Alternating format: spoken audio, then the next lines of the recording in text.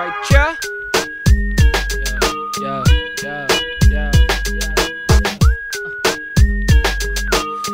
1 Corinthians chapter 13. Paul extols the high status of charity. Charity of pure love excels and exceeds almost all else. Though I speak with the tongues of men and angels, and have not charity, I am becoming sounding brass or a tinkling cymbal. And though I had the gift of prophecy, and understand all mysteries and all knowledge, and though I have all faith so that I could remove mountains, and have not charity, I am nothing. And though I bestow all my goods to feed the poor, and though I give my body to be burned, and have not charity, it profiteth me nothing. Got me?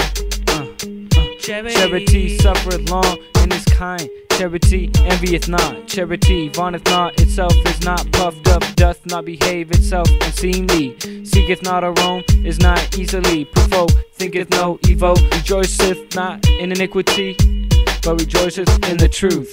Beareth all things, believeth all things, hopeth all things, endureth all things. Charity never faileth, but whether there be prophecies, they shall fail. Whether there be tongues, they shall cease. Whether there be knowledge, it shall vanish away. For we know in part, and we prophesy in part. But when that which is perfect is come, then that which is in part shall be done away.